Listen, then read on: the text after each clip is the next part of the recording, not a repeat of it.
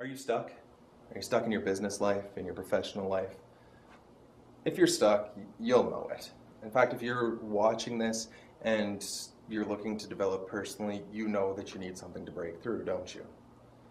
Well, you've come to the right place. In fact, you're at the right place at the right time. Did you know that when you're stuck in your business life, it's often a reflection of something in your personal life or something personal to you? You know, at times you probably feel like you're taking one step forward and taking two steps back. It seems like you're not getting anywhere. You're trying and trying, but you just can't break through. You can't do it. And that leads to a ton of frustration, doesn't it? In fact, it can be so frustrating that it makes you want to quit what you're trying to do. It makes you want to kind of jump back into something familiar. I say familiar because what's familiar is not necessarily something that's ideal.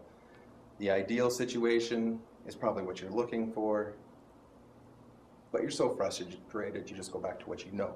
Maybe it's that job, working for like $10 an hour, working for a boss that tells you when you can take your breaks, when you can eat, when you can go home at night, when you can spend time with your family, working insane amounts of hours. It's not ideal, but it's what most of us know, isn't it?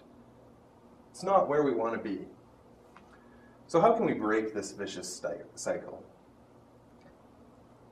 Well, really what we just described there is a very common trap that a lot of people, in fact, do face.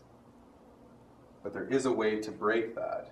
In fact, if we don't break it, it's going to set you even farther back than where you're at right now or where you think you're at. Frustration is, in fact, a very, very good thing.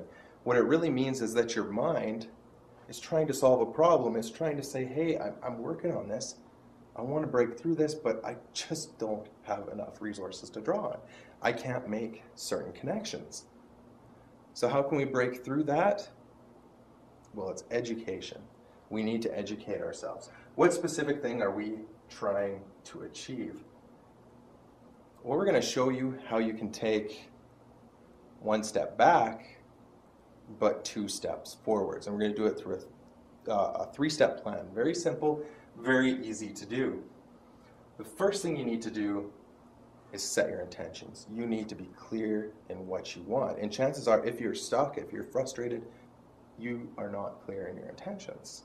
That's just the way that it works. So you need to take that one step back. You need to figure out what your intentions are. Not something specific like, I want to make money, or I want to pay off some bills every month.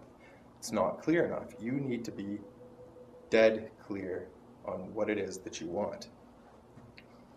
So when you take the time to do that, you figure out your intentions. This is where everything starts from here. That's your one step back.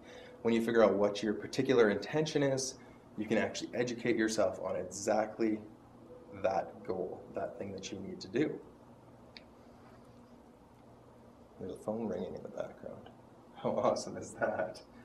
No, but once you have your intentions set and you educate yourself on that, the next thing that you need to do, step two, this is going to be your first step forward, is to devise a strategy. Because you can have all the best intentions in the world, but if you don't have a strategy of how you want to achieve them, nothing's going to happen. So you get your strategy laid out, you take a little bit more time, it's your first small step forward, you educate yourself, you feed your mind the things it needs, because it will work towards a solution to your problem, the solution to your frustration, if you give it the chance to, if you feed it properly. The third step is to take massive action. You have to take action on your goal. If you have your intent and your strategy, but you never implement it, again, you're not going to go anywhere. You're going to stay in the same spot. So you take action, you move forward. That's your second step forward. So you've taken the one step back, you're now taking your two steps forward, and you can stop and readjust anytime you want. But you might ask, well, what if I'm not taking the right action? You know, it really doesn't matter, as long as you're doing something towards your goal. Think of a missile guidance system. I actually heard this once.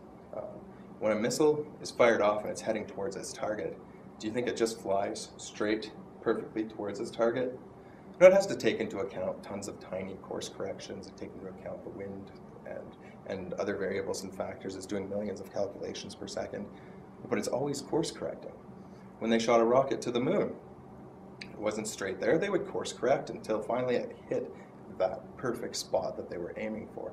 But it all has to do with course corrections, and they couldn't correct a course if there was no movement along the course, the target that they were heading to.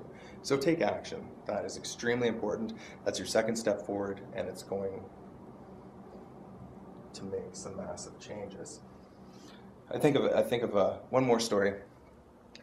I was thinking about this. It's like going on a trip. You want to take your family somewhere. Maybe you want to take them to Disneyland, or you want to take them somewhere like that. So you plan it all out. Then you figure out, are we flying there? Are we driving there? You devise your strategy for going. But if you never get in your car, you never turn it on, you're not going to get anywhere. You're not even going to achieve what you're setting out to do. So you have to get in your car and start driving. Maybe there's traffic stuff. You have to reroute. You're going to get to your destination as long as you keep trying, as long as you keep taking that action. So when your mind is stuck, it's a good thing. If you're frustrated, it's a good thing. That's your mind saying, hey, I'm trying to work on this problem. I just need you to give me a little bit of help. And that's all you need to do. You need to sit back, you need to think about what it is that you want, and you need to educate yourself in the right direction, in the right areas that you need to succeed. And your mind will be more than happy to help you make those connections and break through that frustration. So remember that every time that you're frustrated, it's a good thing. It means you're lacking something. You just have to get clear on what it is that you want and fill in those blanks. Allow your subconscious to fill in those blanks to help you move along to the right direction. So simple, 3-step system. If you're ever stuck, be sure to follow that. First of all, set your intentions. Always set your intentions for anything you do.